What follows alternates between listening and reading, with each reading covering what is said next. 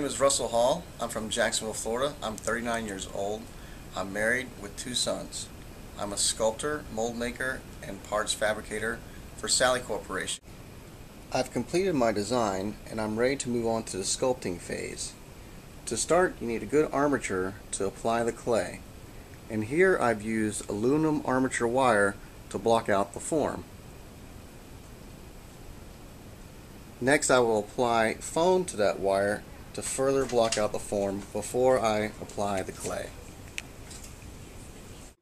Now I'm going to take the foam and apply it to the armature wire to further block out the shape before I apply the clay.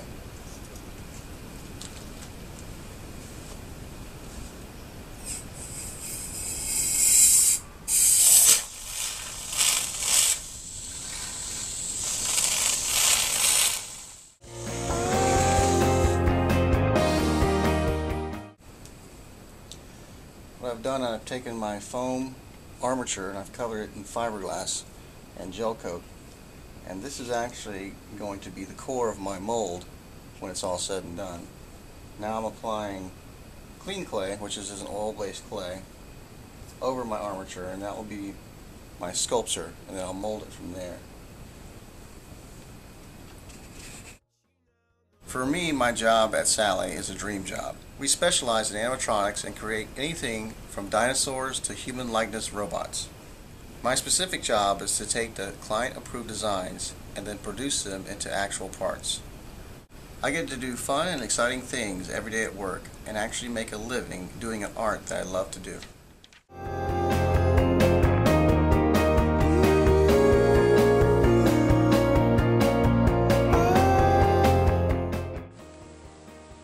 Now that I've completed the sculpture, I will begin to plan my mold. Using metal shims is one way to establish your mold flange. Here I've taken metal shims I've made from Coke cans and pushed it into the sculpture along my mold separation lines that I've established.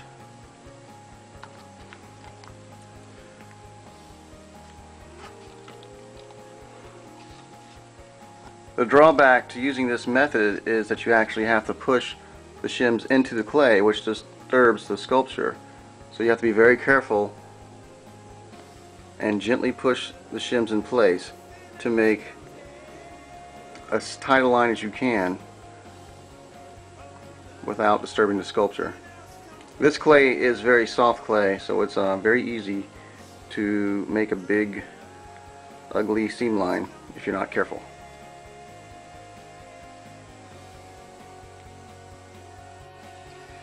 Here I decided to make keys for my mother mold to actually lock in place and hold the core in place when I inject the silicone.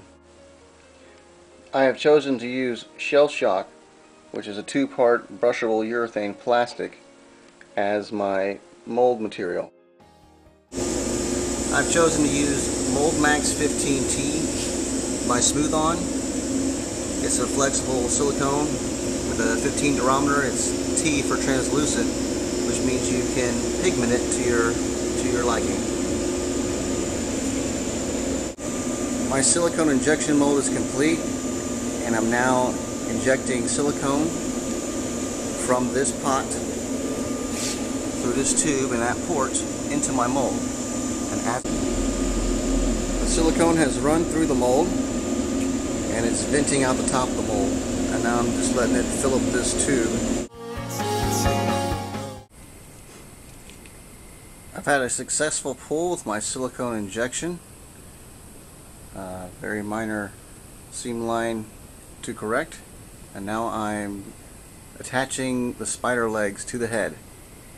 The spider legs are made from pipe insulation, armature wire, and I've wrapped them with electrical tape, and they're being attached to the head with a piece of PVC tubing that is glued to a large washer that's pushed through the opening in the silicone, and that will hold the legs in place. The leg is then attached, and then I will cover them with silicone skin to match the head, and then I will paint it.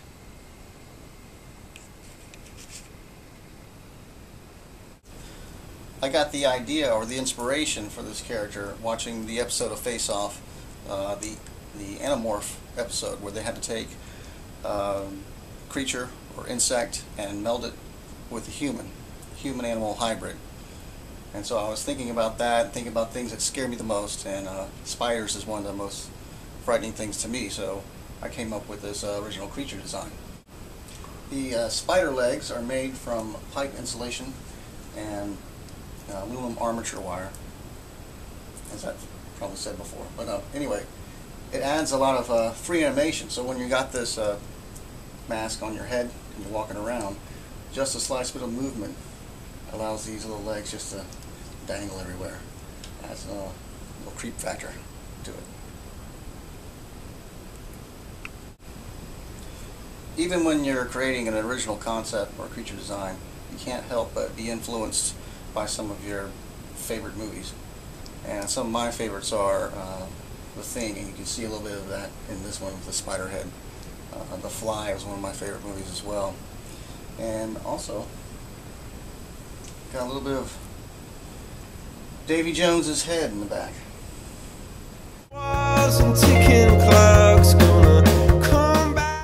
Now that the paint job is complete, I'm going to have some fun with this and punch some gross little spider hairs sparsely over the head.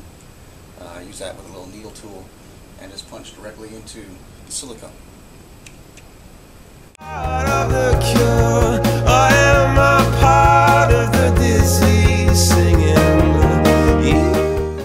Well, it's finally finished. The spider head creature is now complete, and I hope you've enjoyed watching this creation come to life. And I also hope that you consider me to be a contestant on the next season of Face Off, where I will bring even more exciting creations to reality.